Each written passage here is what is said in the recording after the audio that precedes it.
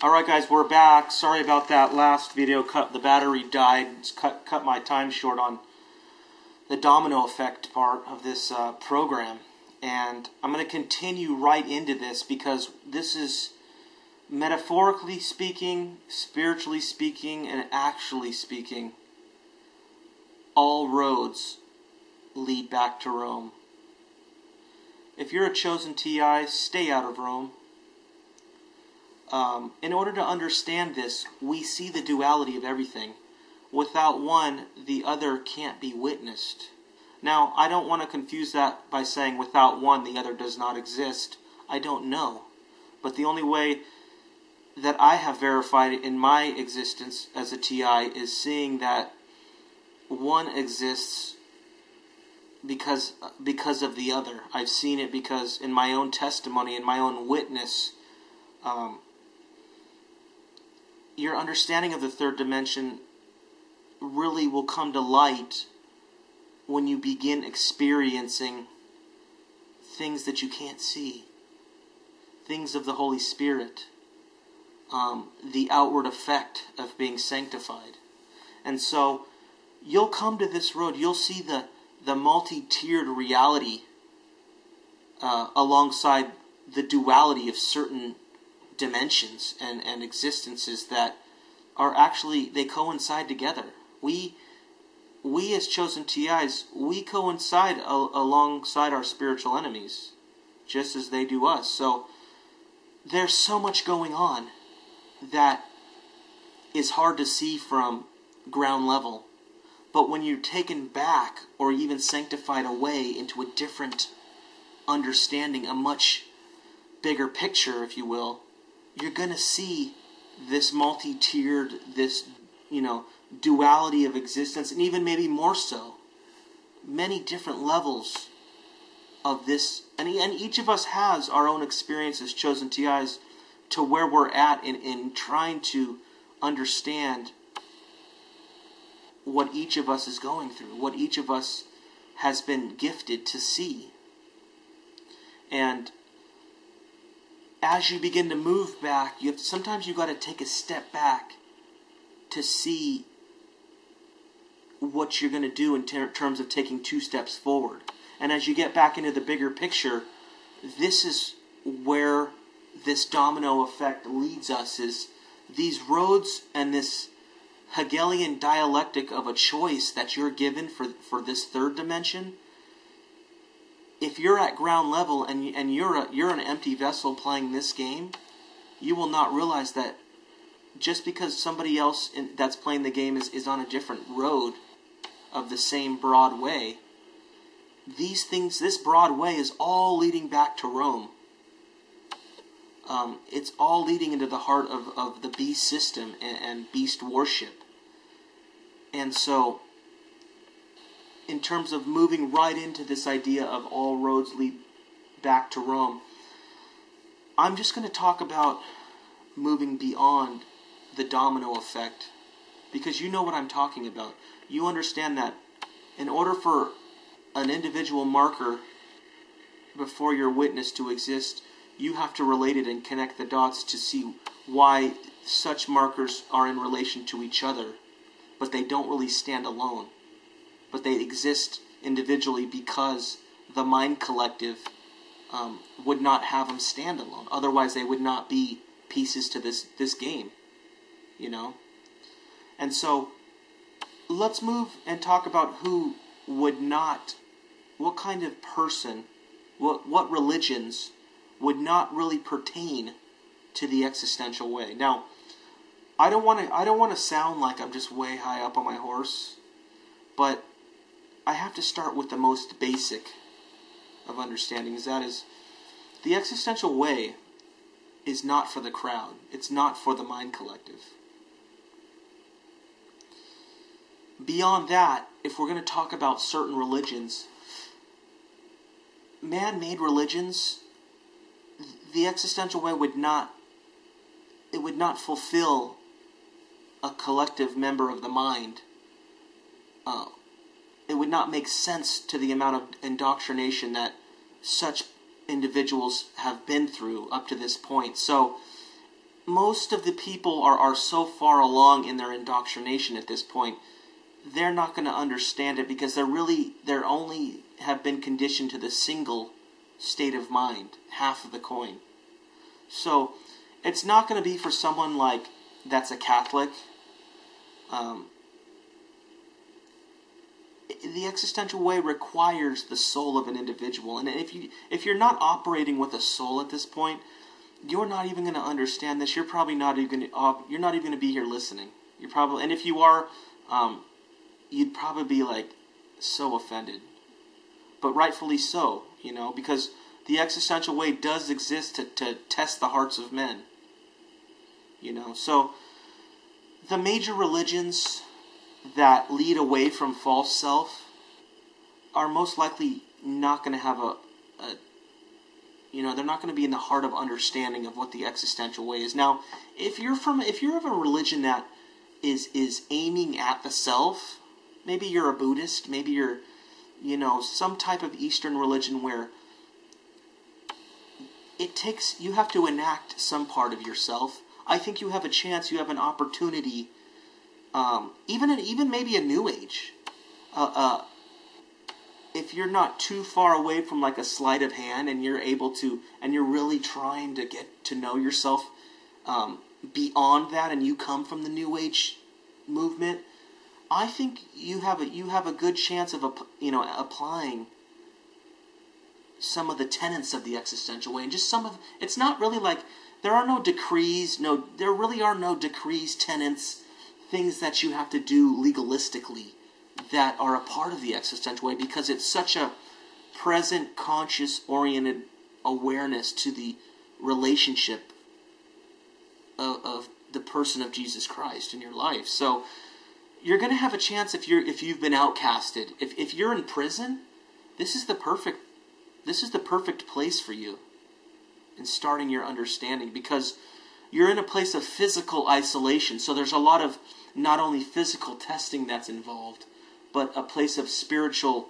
testing and a place of beginning that examination that is crucial to not only an existential crisis, but a spiritual crisis in your life. You're being forced to face yourself and the doubts thereof. So in some respects, you have a chance, and now, obviously, if you're a Jesuit or you're a Freemason, I hope the existential way is in complete offense to what you stand for, and your secret little doctrines, and your secrecy, and everything that you stand for in terms of doing Satan's business. These two groups, the Judeo-Freemasons and basically the crypto-Judeo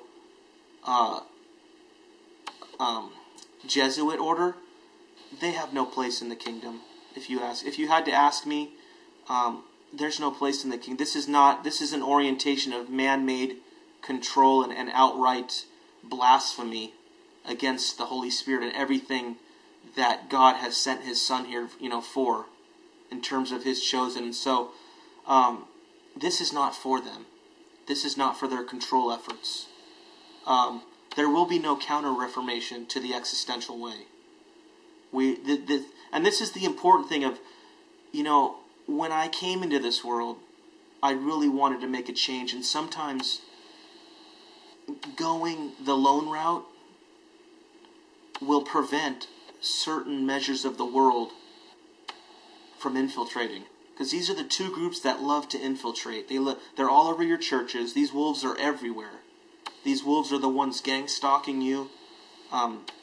They work alongside the Druid, witch, pagan descendants of Western Europe and Northern Europe.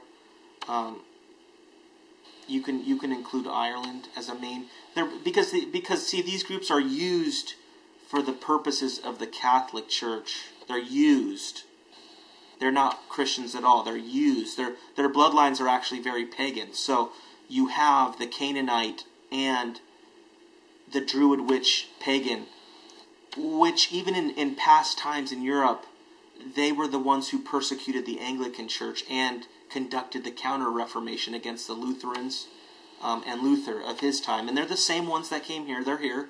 They dominate this culture. They've infiltrated, and that's what's great about having a personal outreach as compared to a church, because a church is subject to being infiltrated and controlled by a Keenite pastor, and there will be no there'll never will be, as long as I'm even if I'm gone, my website's still going to be here.